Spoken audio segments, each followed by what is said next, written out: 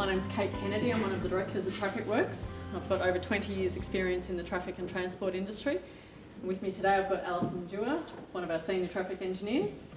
And between us we've prepared hundreds of TIAs and also undertaken peer reviews of other consultants' TIAs, traffic impact assessments, and Alison's also spent part-time for the last couple of years at one of the urban growth municipalities helping in their transport team and doing what you guys do in terms of reviewing traffic assessments for planning applications. So this afternoon's the assessment of traffic impact assessment reports. So a bit of an outline of our presentation today. We'll be talking about what is a traffic impact assessment, what's in a traffic impact assessment report, how do we estimate the traffic impacts of a development, and then looking at the internal site assessment, which the IDM refers to as a traffic management assessment, looking at car parking requirements for developments, and give you a bit of a summary of what to look out for when you're assessing traffic impact assessment reports, and just a list of some useful documents that you'll use quite regularly. So what is a traffic impact assessment? It's an estimation and assessment of the impact of a proposed development on the surrounding road network and identification of any mitigating measures that might be required for road and intersection upgrades. It looks at the internal road hierarchy and functions and the connections to the external road network. And the most common types of traffic impact assessments are for subdivisions of residential or commercial land uses, or for a change of land use plan. So what's in the traffic impact assessment report? It needs to include a summary of the existing conditions, obviously. What's on the site? What's it currently being used for? What's the current site access arrangements? What are the traffic volumes on the surrounding road network and with the road hierarchy? Is it fronting local roads or is it fronting arterial roads? And the connectivity of the site for vehicles, pedestrians and cyclists, and the availability of public transport if it's relevant depending on your location. Then it needs to have a summary of the proposed development. What type of use is proposed and what scale of that use? Is it residential, commercial, industrial or a school? The proposed access arrangements, they might be similar to the current access or it might be completely different. It might have one access, it might have multiple accesses. It then needs to demonstrate what the traffic generation from that change of use is going to be to and from the site. It needs to outline the car parking requirements and the proposed car parking that will be provided and whether they're relying on any on-street parking, and also looking at bicycle parking if that's appropriate. And for something like residential subdivisions, it's need to consider potentially the provision of traffic calming in local roads as well. So what are the traffic impacts of the development? First of all, the traffic generation for that land use and scale of development. Then that's distributed to the road network and the accesses. So again, whether it's a single access or multiple accesses for bigger developments. It's going to include an assessment of the site distance at the driveways and the site access intersections, looking at site distance to vehicles and pedestrians for safety. It needs to determine whether turn lanes are required. So do we need a right and or a left turn lane into the site to avoid delays to through traffic on the main road? And it may need to include intersection analysis, looking at SIDRA, to work out whether a higher form of intersection control is required. So how is traffic generation estimated? The IDM talks about, for residential developments, 10 vehicle trips per day per dwelling. The RTA guide for traffic generating developments provides traffic generation rates for a variety of other land uses. It's got slightly lower rates for standard and medium density residential. It's also got rates for office or commercial, restaurant and warehouse uses per gross floor area, and that outlines trip rates per daily trip rates and then peak hour trip rates, and they're all two-way trip rates, so some of those vehicles are going in and some are coming out. So a bit of a rule of thumb for residential trips in the morning peak, we would say that about 80% of those would be outbound and 20% inbound, for accounting for shift workers and people that might be returning in the morning peak period. And in the PM peak, there's a bit more variability in that, so it's typically 70-30, 70% out, 30% in, or some consultants will use 60-40, depending on the location and some other factors. And if no other data is available for your trip, for your land use type, so for, say, a recreational reserve or something that's a bit unusual, you might have an empirical assessment. So the traffic impact assessment report might rely on survey data from another similar use nearby, or it might step through and estimate from first principles, outlining the assumptions. So for mixed-use retail and commercial premises or recreational use, so it might step through the number of players on court, time the number of courts or fields that there are on the site, and the arrivals prior to the game and departures post the game. And it's got to list through the assumptions, and it's up for you to look through those and see whether you think they're reasonable or not. So once the trips generated by the development have been estimated, they obviously need to be distributed to the road network. So if it's a small land use that might only have one access, it's distributed to the one access point, but then it's got to come out of the site and turn left or right, and the arrivals will come in each direction.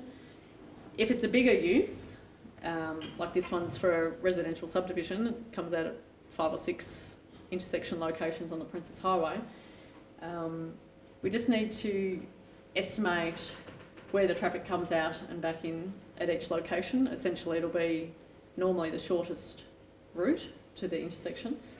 And again, if you're assessing the report, you're assessing whether the assumptions about the distribution to the external road network seem reasonable or not, and whether they're consistent with existing patterns or whether there's justification for why they've made those assumptions. So, for example, if there's a nearby town centre to the east of the site in the AM peak, the existing traffic flows on the frontage road might be 70 to 80% heading east, you're probably going to adopt the same trip distribution for your traffic leaving the site. Another thing that the TIA needs to check is the site distances available and safe at each of the access points. So SISD, or Safe Intersection Site Distance Requirements, are set out in Austroad's Guide to Road Design, Part 4A. So for a setback from 5 metres or an absolute minimum of 3 metres, it outlines the site distance required along the major road, and it's the distance along the major road to see a vehicle approaching on the minor road gives that driver time to decelerate and stop if the person on the minor road stalls across the intersection or something like that.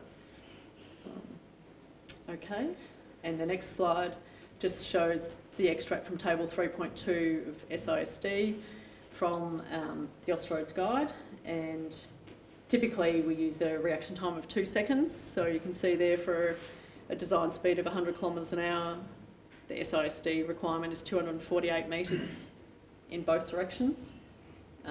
There are adjustments up and down for uphill and downhill grades, and you might use a reduced reaction time of 1.5 seconds if it's an environment where you expect the drivers to be alert, such as a school speed zone, but otherwise you would normally keep the 2-second reaction time.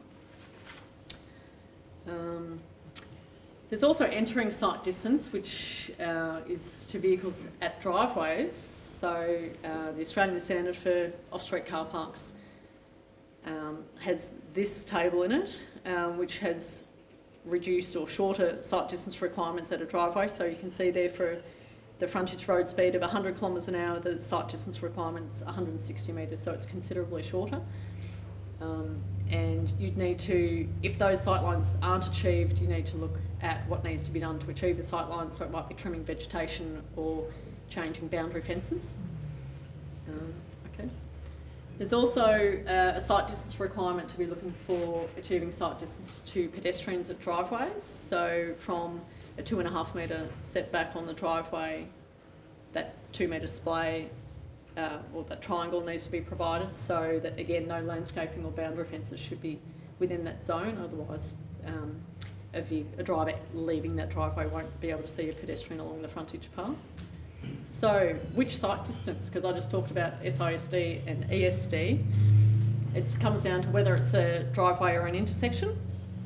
So the Australian standard for off-street car parking states that a driveway has curbs and footpaths that are continuous through the junction with the frontage road. The appearance and character of the driveway shall be such that it will be clear to drivers that pedestrians and frontage road traffic have priority of movement.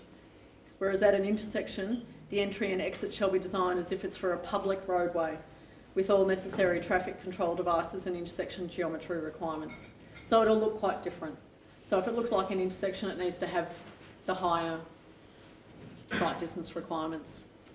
So then at your site access, you're going to look at whether a turn lane is needed to minimise delays to the traffic on the main road. Do we need a right or a left turn lane? Austroad's Guide to Traffic Management Part 6 sets out the requirements for turn lanes at intersections based on operating speed, turning traffic volumes and through traffic volumes. And you plot on there particularly where the spot is, and it'll tell you whether your turn lane can be a basic turn lane or a channellised turn lane. There are 3 graphs. That graph's shown for design speeds of 100 k's an hour and above, and there are other ones for 70 to 100 and less than 70, but they're all in the same spot in that Austroad's Guide. And then this is the turn lane geometry, just a couple of figures showing the basic right turn and channellised right turn for rural treatments. There are alternate designs for urban turn lanes that have curb and parking in them, so they're available in the guides as well. Then sometimes there's a higher level of intersection analysis required. So the consultant might use SIDRA to assist to determine when an intersection might require an upgrade, a further upgrade beyond simple left or right turn lanes. So the intersection should operate below practical capacity immediately post-construction or when the development is fully developed, but also in 10 years' time post-construction, applying a growth factor. So typically that growth factor is applied to your frontage road, and typically it might be between 1% and 3%, but in some areas, if there's been high growth, it can be as high as 6%. And you might have historical data from previous traffic counts that you can look at and work out what that growth rate should be. And practical capacity occurs when the degree of saturation of the intersection is equal to 0.8 for a sign-controlled intersection, 0.85 for roundabouts, or 0.9 for traffic signals. The intersection analysis can also be used to work out when the trigger point in the development is, what trigger point's appropriate that the intersection needs to be upgraded, particularly if it's expensive. The developer won't want to signalise or construct a roundabout at the start of before they've done anything else. So it might be that they've got 6 stages of development, and it's not until the 3rd or 4th stage is developed that that intersection upgrade is required. And it'll also can be used to show interim and ultimate scenarios, so similar to that. Looking at intersection analysis, so the SIDRA files, or you can request the SIDRA files and get the soft copy files if you've got the software to look at those at work. If you don't, you can look at the input files, so you'll typically be able to check the geometry of the intersection that's been modelled, and they might have an existing conditions and a future conditions case. So if there's existing conditions, you might look at whether the queue lengths match what's happening on site and your local knowledge of that intersection. The intersection analysis in terms of the output, so this shows output for some traffic signals, and essentially we're going to look at, does the intersection operate within practical capacity? So down the bottom there's a circle around the important number that shows the DOS for the intersection, and that one actually shows it's just over capacity, but that's in the ultimate scenario in 10 years' time, which you might accept as being okay. But also another point to note there that's circled up the top is, will the vehicle queues fit within the turn lanes? So that shows a 25 metre turn lane length with a 32.9 metre queue in it. So the queue of vehicles in that turn lane is going to spill over into the adjacent through lane, so you'd probably be looking at extending that right turn lane. Okay, so now I'm going to hand over to Alison to talk about the internal road network. Great. Well, hello everyone. So Kate's obviously been through a lot of the impact on the external network and what we need to look at that. And on certain types of developments, especially large residential subdivisions, but even it can be applicable to anything, but that's probably where it's most commonly used. We do also need to look at the internal network within the development site. So one thing we do look at is road capacities, and once we've got our traffic generation and our distribution, as Kate's talked about, once that's been distributed onto the network, will those roads be able to cater for the volume of traffic that will be anticipated once the development is in place? So the IDM provides guidance on different types of road cross sections for a variety of hierarchy roads, which talks about the road reserve width as well as the carriageway width, provision of parking, pedestrian or bicycle facilities, as well as what the IDM refers to as an indicative maximum traffic volume for the road, or as sometimes we call it, as an intended capacity.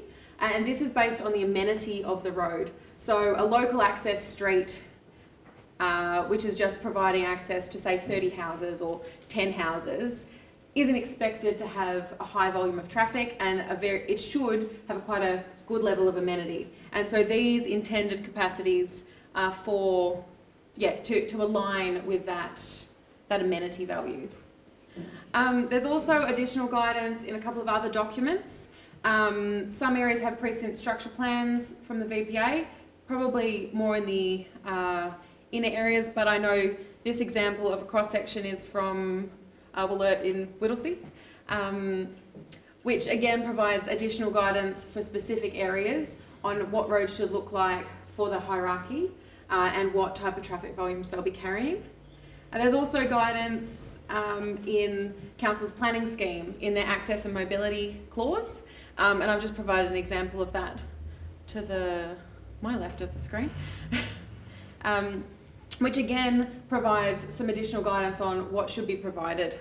So we can check what the development is proposing against that, and if it aligns, that's great, and if not, then whether certain upgrades might need to take place for that. One thing to note though is those provide, I suppose, the intended capacity of the road based on amenity. Something to consider is that's not the actual capacity of a roadway, and in reference to Austroads Guide Part 3 traffic studies, it talks about the actual capacity of a lane. You can see that there's quite a few, which are about 900 vehicles an hour in a lane, with a little bit of variance depending on the roadside conditions. As a rule of thumb, we use about 10% of the daily volume occurs in the peak hour. So extrapolating that out, a two-lane, two-way road can carry up to about 18,000 vehicles a day.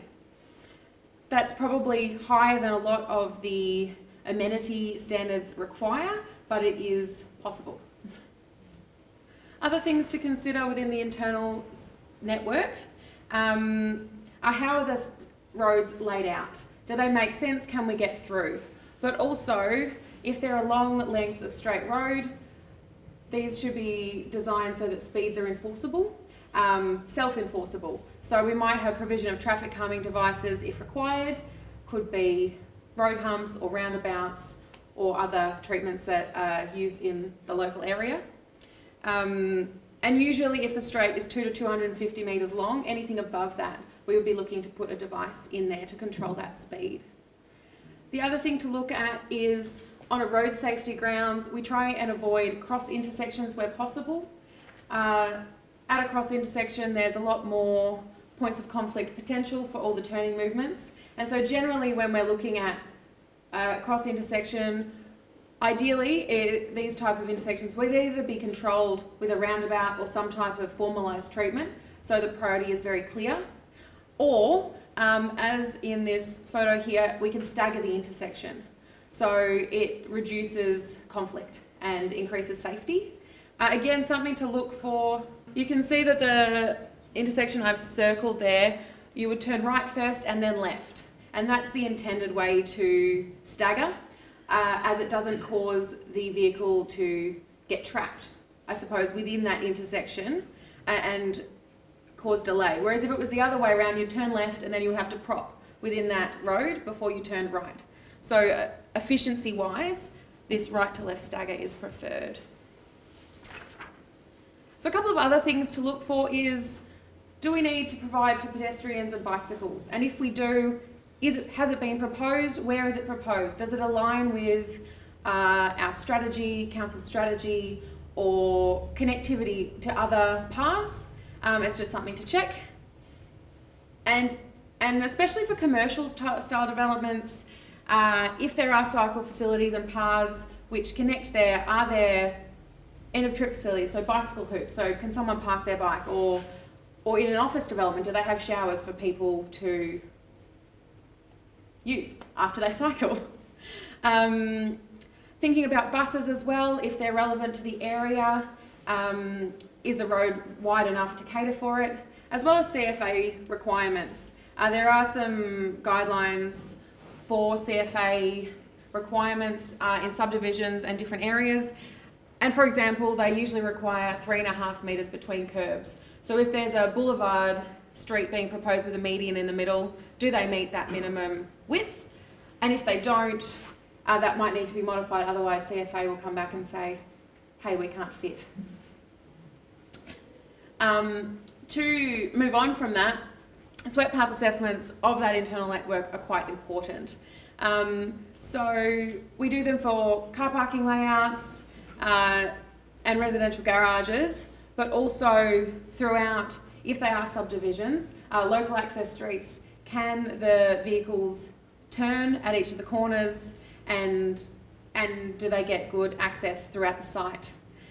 Swept paths, something to look for, is usually require 300mm clearances on both sides of the vehicles, which just allows, you know, if there's a wall, you don't want the vehicle right up to the wall. You want to allow that 300mm clearance. That's something to check for, because sometimes they may get left off. So something always to keep in mind. The other thing to check is, have the swept paths been done with the vehicle that will be using the road? So we talk about the design vehicle as the vehicle that's anticipated to use the road on a frequent basis, whereas the check vehicle is, what's the largest vehicle that might ever go through here, and can it make the turn? So a check vehicle may need to use an adjacent lane to make a turn, but as long as it's not something that's going to be doing it every day, that might be acceptable. The IDM also provides guidance on the size of vehicles which are applicable to each type of road and the hierarchy of roads. Car parking. Car parking requirements are something that we do need to check. If there's a new site, we want people to be able to come and park and not overspill onto the local road. So generally we look at the council planning scheme. So clause 5206 is usually what we refer to, and they provide a range of rates for different uses and what the car parking provision is required. Column A is our standard rate of parking and is applied to most developments. There is column B, which is usually when there's a parking overlay or something in the area. There's also bicycle parking requirements, so if that's relevant, then we can be looking at, and again, providing those facilities to support cyclists. Where parking requirements aren't specified in the planning scheme, similar to needs to be done for the traffic generation, we can do an empirical assessment, and again, a sports reserve is one example of this. This gives an example of a sports oval in Emerald, actually, which has the oval, it has tennis courts, and it also has a library on the same site. So looking at it, how many games are going to be at once, and is there overlap between games, and what parking requirement will be there for spectators, players, and then for each of the uses together. And that's kind of what the picture to the left is showing, the overlap between parking, and we can find the maximum required based on that type of assessment. So when we're looking at car parking, the thing to look for is the required amount of parking provided on site? And if it's not, is there a good reason for it? Is it provided on street? Is that okay? Is it available? If it's in a mixed use commercial zone, are there multi-purpose trips? So someone might go to the retail store and the supermarket at once. Or if there's a childcare centre, drop their child off and then go to the supermarket, that type of thing. So sometimes parking requirements can be reduced based on that. In town centres, sometimes Vista data from census can be useful, as in certain town centres might have lower car ownership rates or high public transport. Whether it was a centre of Bendigo and there was something going on, whether that would require less. And again, we look at an empirical assessment, as well as the temporal demand for parking. So different users sharing a mixed use site, but that may have different peak operation hours. This shows an example of a mixed use site and the demand for car parking, how that changes based on the statutory requirement versus the likely peak demand for parking. So this shows a variety with a childcare centre, medical centre, convenience restaurant and some retail. And if you add up all of the statutory requirements, we get 120 spaces.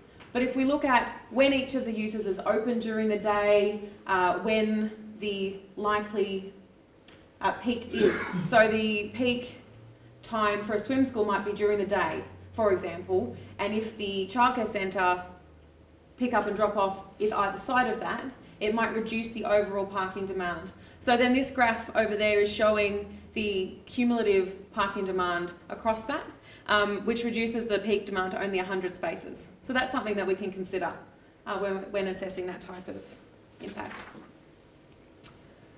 Car parking layouts is also something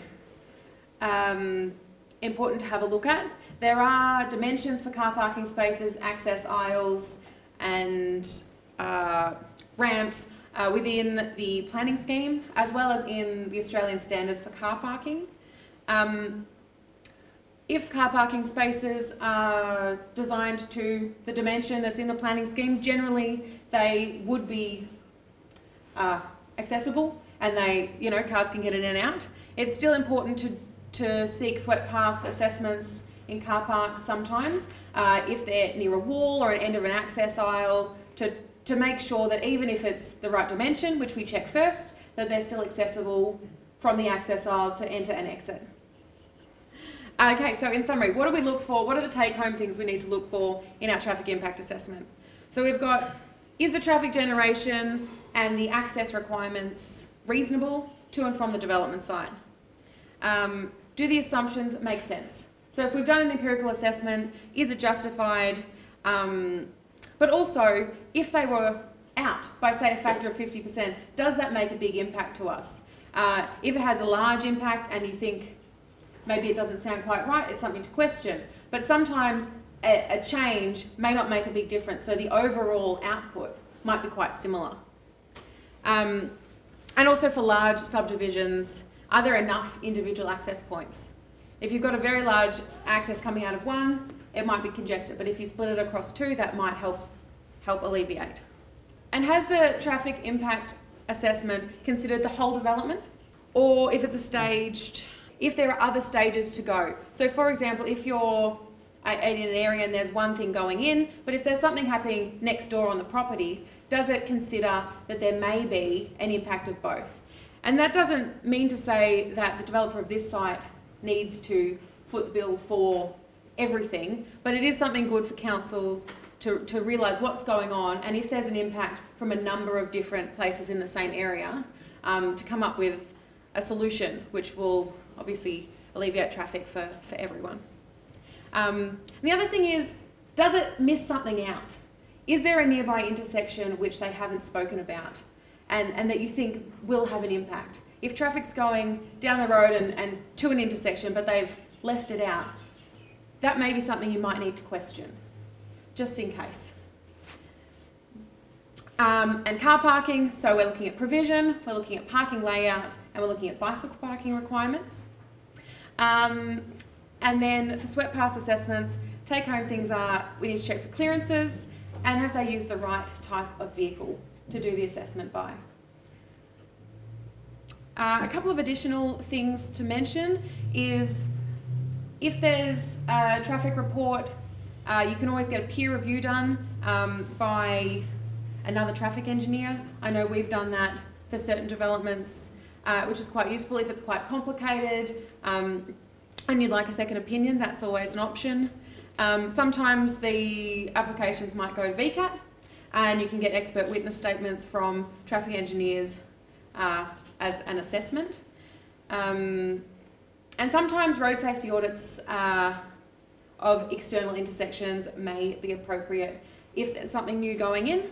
I know Vic roads do require audits of external intersections. And so sometimes, depending what it is, that may be useful to have done. The following is just a list of useful documents and where to find different things. Useful clauses within the council's planning scheme, as well as the IDM has lots of information on a whole bunch of things I'm sure you've heard about. But obviously key points in there to check for. The RTA guide, while New South Wales, we do adopt it quite often for traffic generation. There's Austroads guides, Australian standards, and then also the CFA subdivision guidelines. And then Vic Roads also have supplements to some of the Australian standards and Vic Roads guides. Not Vic Roads, Austroads guides. So they're quite useful to check in case Victoria is deviating or providing additional information to those guidelines. Thank you very much. If anyone has any questions, please go right ahead. With caravan parks, I'm Yes. interested. I find that hard to get traffic generations in the literature other than maybe interpreting a motel or something like that. I think that's the thing. There are a lot of uses which don't have data available. And that's where, I suppose, when you're getting applications in and things like that, consultants probably look at how many vehicles they think will be coming in based on the number of lots and different things. I think you're right with a motel. Caravans are obviously interesting because they have a lot of long vehicles coming in and out of them, and spread across the day. So the peak hours are not always during commuter peaks, which I know sometimes we would do surveys of a similar site. We did one in Mildura. We've done a few caravan We've done a parks, few. yeah. I'm thinking Mildura. Yeah. And we were surveying and looking at what currently happens at there and looking at their movements, which can give us an idea if it's a similar site, what may happen. And then looking at the number of plots within that site and making a judgment call on if it's 100% full, what's likely to happen. But you're right, look, there are a lot of uses which are difficult to estimate. And I suppose it's important that when you're looking at traffic things, to check the assumptions and make sure that it makes sense to try and get that figure at the end. So do we have the right to go back to the traffic engineer and say, look, you know, give us actually go there and do a count at the site and just, you know, give us some sort of indication of what's going on? That's probably already done anyway, isn't it? If it's an extension to an existing caravan park, Yeah. yes, they They want to should be doing expand that. it, so Yeah, absolutely. Yeah. Yeah. Absolutely. Because they've got that data and their client right there ready to go. If it's a new site, it's a little bit more It's difficult. more difficult, yeah. Because different areas obviously have different things, but an existing one. So if you've only got a motel, like to compare this actually, I don't think the RTA have caravan park sites as a traffic generator. So if you use a motel, is there, from your experience, is that pretty well, you know, replicate what actually happens on a caravan park site, or is there some factor that you apply to make adjustment? I say they'd be different because the Yeah. motel might have business use, but a caravan park, whilst it might have cabins and sites, it'll have more of a recreational use. So it's going to have peaks on holiday periods and long weekends, Easter peak, Christmas peak, and that sort of thing. So that could be quite different to what's happening at a motel. Motels are very different because you could have a motel in the centre of Bendigo that's going to be very different to a motel down at the beach somewhere, because their uses can still be, and peaks could be quite different. So if it's a new site, you just kind of survey the traffic generation from comparative caravan parks around the area. Oh, yeah. Mm. Yeah. In a similar location for a similar type of Yeah. place, yeah. If you're looking at turn lanes and things. Yeah. The traffic data, the traffic counts, how all the data can be assessed for a traffic impact assessment? Like if it's from 2023, can we, 2005 or something like that, very old data, does it need to be multiplied by some factor or anything? I suppose depending on the area it's in, it would make a big difference. Yes. And obviously you'll know your local area pretty well. If there's been a lot of growth in the area, you may need new data if it's 10 years old. But otherwise, a growth factor would need to be generally applied. 1 or 2% 1 or 2% underlying usually. Unless it's a growth area, which it could be as high as 6%. So if you don't know, it might be, even the Vic Roads data that's on the Vic data portal is, some of it's surveyed regularly, some of it's not, and it's kind of estimated. And we have found that sometimes when we've relied on that, and then it might show a higher volume, and then when we've subsequently gone back and done a traffic count, the actual count on the road's been much lower. So for the cost of doing a survey, or even a tube count, it's probably better just to do it, because then you get a more accurate representation of your volumes. And is it still 10 lots after which this traffic impact assessment is required? 10 lots of each, or is it, we can ask for any lots?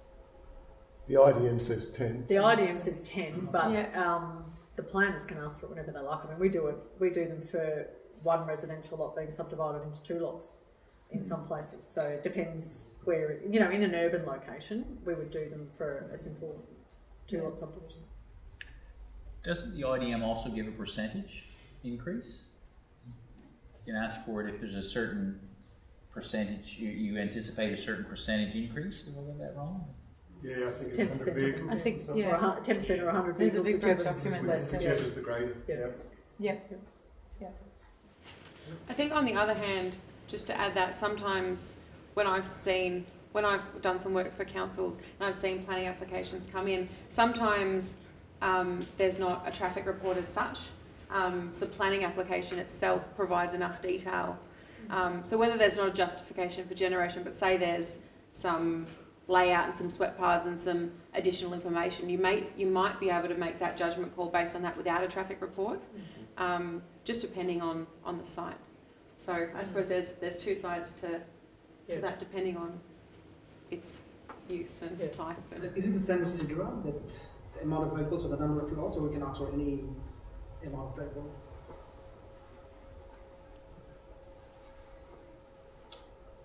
Sidra is great for capacity, and it does tell you, I suppose, it depends on how much traffic's being generated. If there's a small amount of traffic being generated and the intersection appears to operate well below capacity now, you can probably gauge that it's unlikely to have a massive impact. If intersections are quite close to capacity already, quite congested, maybe even a small amount of traffic may have a big impact and trigger some type of change there. And it's hard to give a blanket rule on when to ask for it or not, but I suppose it's making the judgment call on how much impact will it have, and if you're concerned that it is going to create issues, then maybe it's worth asking for it. But yeah. Over here. Yeah, this is from City of KC's point of view. Majority of the traffic reports that we get in relation to traffic distributions are estimated by the consultants. And in-house we have to do an estimation ourselves by doing desktop exercises. And this affects in the future an existing intersection. Can you give us a better way of doing things? Well, I can give you an example of what another municipality in a growth area that has done, and they've employed we worked for them as their peer reviewer, and their thinking was that they have in-house traffic engineers, but their thinking was that if it saved them $2 million in infrastructure costs because of overdevelopment in the area and not fighting the battles early, that the $20,000 for consultant fees were worth spending. So sometimes, and if you know that you're going to end up in panel or VCAT, sometimes you need a traffic engineer with you anyway if you haven't got the expertise or enough, you might not have enough resources in-house to spend the time on it to cope with that, with all of your other planning applications as well. So that's what one other municipality did as an example. We've done peer reviews for objectors and other applicants. Otherwise, I suppose it's trying to follow through that method that we went through and just checking the assumptions and what the consultants put forward as to whether it's reasonable or not, and whether you agree with it or not. It's the same process we do, so you're doing the same thing. Yeah. In the middle? You touched on 85th percentile vehicles and then movements. I was just hoping to get your sort of perspective or any sort of input on whether or not, or in which scenarios you would adopt the B99 vehicle in terms of demonstrating. I'll give you an example. When it comes to undercarriage clearance to a vehicle, to a sort of commercial site or something that's got multi-use, I'll request a B99. When it's a residential B85, I'd adopt. I was just wondering if you guys had any sort of scenarios where you go above the B85 in terms of Usually, quite often within a car park itself, getting in and out of car parking spaces, for example, we would usually go with a B85, and I think that's probably what the requirements are designed around. One time, for example, entering a commercial site, we usually look for example, simultaneous entry and exit movements. So usually that would be with one B85 and then a B99 in the other direction and vice versa, that kind of thing, so access. Ramp clearances I think we do for B99 as well, which is kind of what you're saying. It is really site specific, and I suppose also looking at it on your commercial sites as well, if you're expecting heavier vehicles, larger vehicles in them, obviously their access is important as well. And working out what size of waste collection vehicle does it need to go in and where does it need to go, or a commercial site, are there semi-trailers going in there and things. So I suppose that's very site specific, but between the two, yeah, usually B99s for access aisles and access, whereas B85s for car parks. For the actual individual bay. Yeah. Also with the waste collection vehicles, there's the 8.8 or the 10.5. Yes, that's right. And also some waste collection vehicles lift overhead. So if you're in an underground area, you'd obviously need to have the height clearance, or else accepting that someone's got to drag the bins out up a ramp out to the road, and just the logistics of how all that works, and just the sanity check as to whether it makes sense. And that's fine. I was just curious if there was any sort of like scenarios that maybe we haven't thought of or come across. Because but it sounds like generally 85's the go, unless it's a very niche sort of or a very important scenario.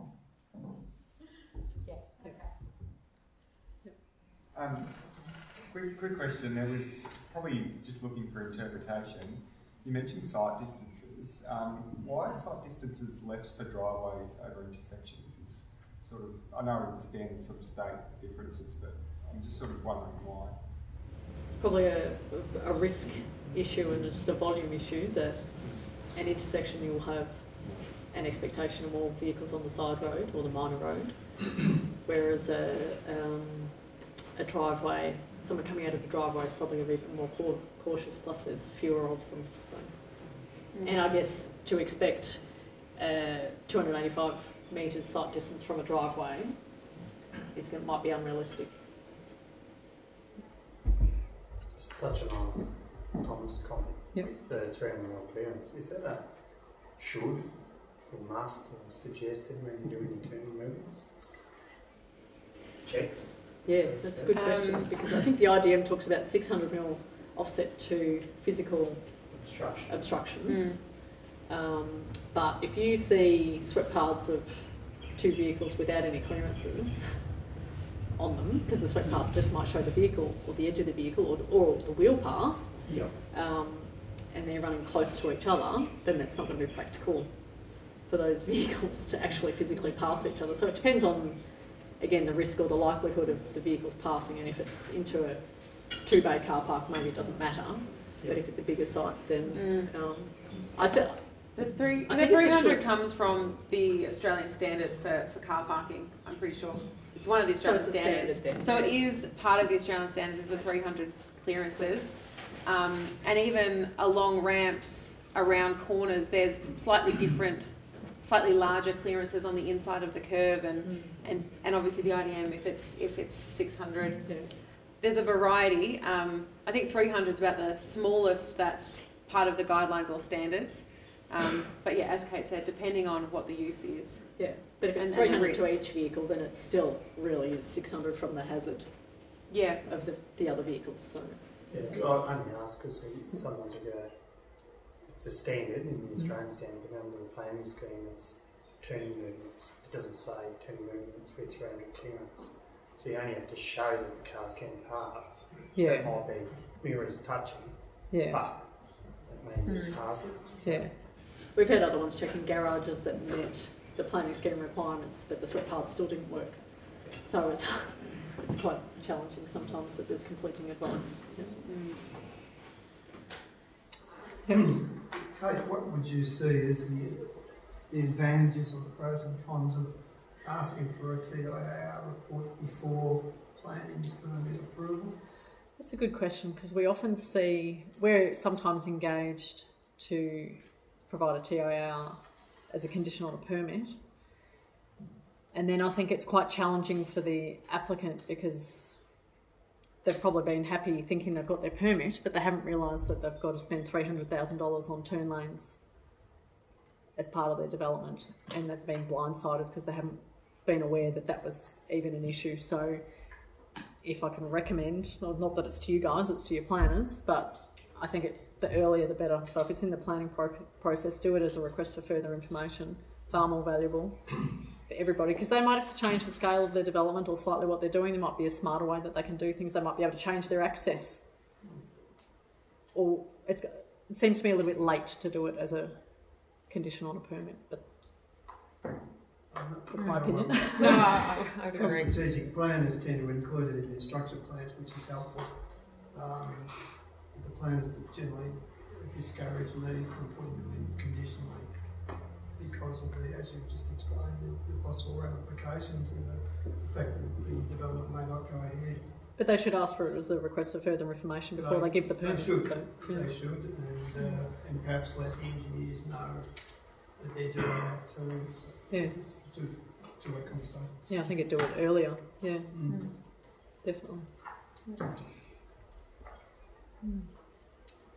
In regards to subdivisions where you've got like your internal road network, is there any sort of guides as to what constitutes having amenity issues for roads? Because the reason why I'm asking this is because a lot of developers seem to push or try to push lots of lots to one access point, and I sit there arguing points of, you know, you might have safety and amenity issues. Is there any sort of tables where you can gauge and defend these kind of values? I'll put it down to road, the hierarchy of the roads, and yeah, like say for example, you've got a collector road or a local road. So forth. What constitutes them having amenity issues? What levels of vehicles per hour? Well, I think those the intended capacities for each of those roads sort of includes those amenity issues. So, because the roads can physically carry more, as Alison pointed out, but I think if good planning is to spread it out and try to have a number of accesses, depending on the scale of it. But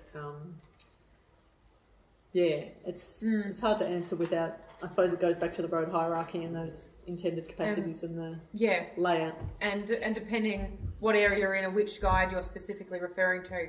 I know in areas with PSPs, they have very specific guidelines on what roads should be on what hierarchy and what volume they're intended to carry. For example, a connector road up to 7,000 vehicles a day in a lot of the PSPs. But depending on where you are and what's applicable to that site, a different range of vehicle volumes. But there is the guidance in the IDM as well as the planning scheme and a PSP document if it's applicable to the area to try and guide that. And it's the overall cross section. Are there footpaths? Are there everything else as well? Are there trees and nature strips and parking versus non-parking, depending on the level of the road? Usually the online parking, marked on-street parking, for example, is usually on the higher order road with higher volumes, that type of thing. So arguing amenity, how do you really judge amenity? It's difficult to do, but I suppose in line with those guidelines then. You're saying that they're pushing those limits, so they're trying to get, they're estimating that they'll have 7,000 vehicles on that road. Well, like they'll have one access point with 685 lots. Yeah, okay. So when you've got, and they might say, look, this is a connector road, but the connector road's only 100 metres, rather than connecting through a residential subdivision. Yes. And you have to argue the point that, you know, you might have safety issues, noise, whatever, and like, if it's a connector road, then it's supposed to be connecting from one side to the other, not just a little portion. Well, they might need to get buses in there too. There's no point buses going 100 metres and doing a U-turn and going out. So look, I had looked at some other guides, and Cord said 1,500 vehicles per hour for local roads, for example, you know, or 5,000 for a connector. So I just wanted to look at you on it. Yeah, it'd be interesting to see because the intersection where they've got that coming out on the main road's probably got problems as well if they've got 7,000 vehicles coming out at one point, so we'd be asking for them to look at that as well. Not an easy answer. No. It's not an exact science, I suppose, is what we're saying as well. Yeah. It's a bit grey. We've got a PSP that creates a road with 7.5 metre frontages, and what's a reasonable distance for people to park as a visitor's parking space when you've got a 180 metre length road of 7.5 metre frontages? With a driveway, so they can't park in front? Not reloaded. Not reloaded. No. Yeah. Front loaded. Yeah. PSP approved. VPA. Interesting. Sounds difficult. Yeah. Well, normally for commercial developments, we'll say about 200 metres that people would walk to a restaurant or something. They've got to actually park around the corner and down the street. Is there visitor parking provided separately? There's no around the corner. There's no visitor parking. Street. Maybe just the unpopular people will buy those houses. It seems to have been missed. Yeah. Yeah. It's not really enough space for parking. All right. No. I think that's been very informative. If you could please show your appreciation.